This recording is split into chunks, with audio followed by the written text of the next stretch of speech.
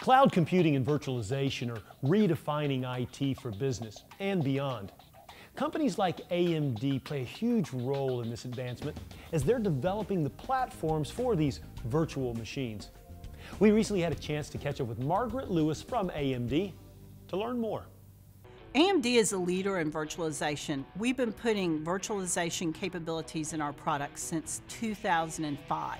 Virtualization is the underlying technology for cloud computing. In our processors, we put numbers of virtualization features to help make virtualization more effective.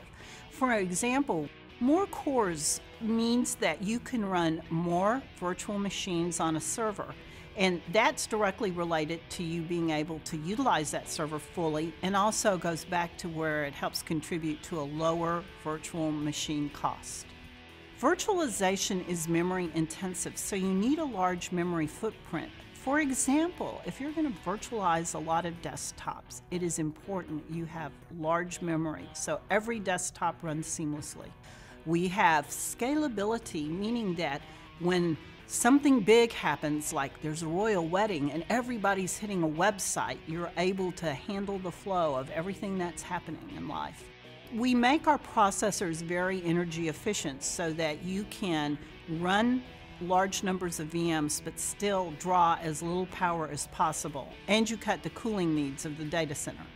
In the end, one day, every computer is going to be virtualized. You're not going to even know it. AMD's been behind the scenes making it happen.